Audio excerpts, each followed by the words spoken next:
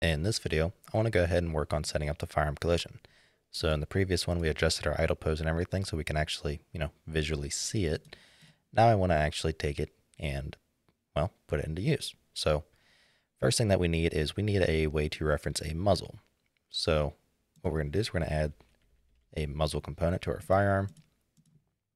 And as you can see here, we set it up basically the exact same way. So we have our skeletal mesh. We have a default muzzle socket name, so s_muzzle, which we can copy. Now, since this is basically a complete firearm, no additional stuff needed.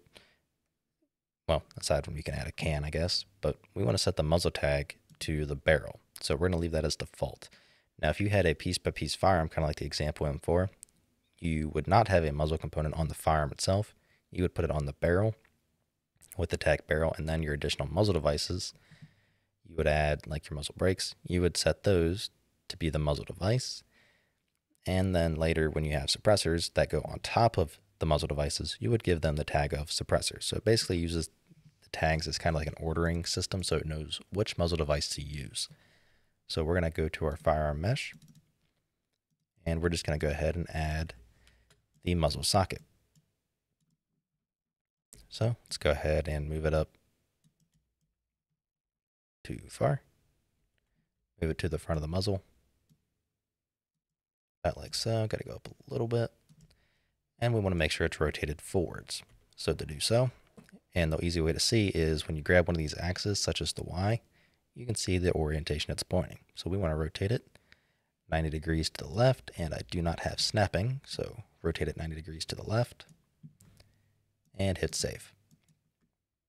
All right, now in our firearm component, I've already actually set these, but basically by default, use firearm collision is everything's going to be enabled and set up for the most part, but we want to set the pose and rotate, or the two curves for the location and rotation.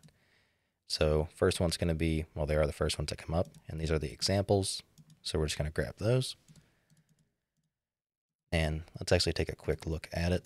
So really what they kind of do is you can see it starts to pull back. Let's see, I can't remember which axis is which, but one of these is rotation. But basically, yeah, so this one I think is the roll. So as it starts to go into short stock, we're rolling the firearm, and then as we go and we decompress, we start relaxing it and that kind of thing. No, this is location. That's why I'm confused. Rotation. Okay. So, I don't know. One of these are the roll. I cannot honestly remember which axis does what, but similar to the sway, once you adjust an axis, you kind of know what it does. So it's really just kind of one of those things of figure it out. But you can see we kind of pull the firearm down. So as I go, it keeps going in and compressing. Now you will notice a problem here of the farther I go forwards, it does push the firearm out of the way, but it does start to clip a little bit. So what we can do is we can make it go through the curve faster. So if you hover over here, you can see higher value equals, I can't actually move my mouse onto the comment, equals farther iteration through the curve for each unit of distance pushed from the collision. So by default, that is 1. If we bump that up to 2, it's probably going to be too much.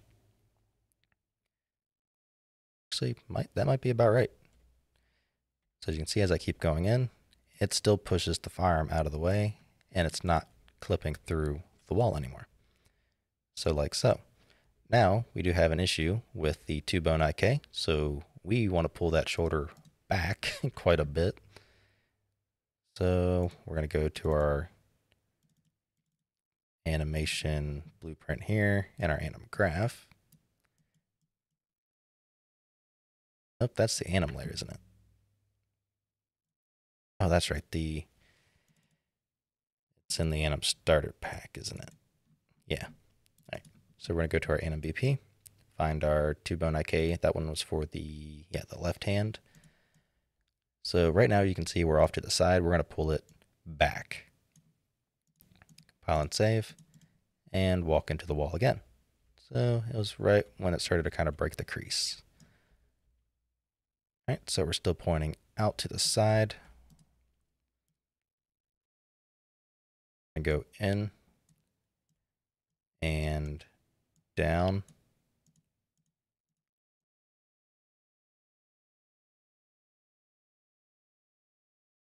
And that is too much, so let's try to find a middle ground. So we're just going to go out, and hopefully that'll start pulling it correctly. Okay, so that is a lot better. So that's in a more neutral / natural position. Right hand is still for the most part fine, but we're probably going to have the same issues if we ever get into the hand swapping to where you switched into left-handed. That's not really a huge concern. But anyways, so that's what this setting here does. So it's basically how fast you go through the curve. So let's say we walk, so we just barely nick the wall and we walk forwards by 20 centimeters. Let's say at the value of 1, so let's say this is 1, we could potentially be here at 20. Let's say we bump it up to 2. Well, we still go, well, what did I say? Was it 20 centimeters forwards into the wall? Something like, I can't remember exactly. But instead of being at 20, we could be at, say, 40. So it just advances how fast you're going to go through the curve. So it's kind of like I write on it, scale. So it scales based upon, really it just kind of depends on the curve and the curve length. So you can completely define the curve. So I could make this curve, instead of it being, 55 frames long, I could make it, be 150. And the only thing that would need to happen is I just need to bump up the scale to kind of match with it. So this is kind of how it compensates for having to deal with a specific length, so you can have a little bit more control. But yeah, that's pretty much it. So we now have our muzzle component set up with our firearm collision. So I think we're pretty much good to go in this video. So I will see you in the next one, because I don't know what I'm going to do yet.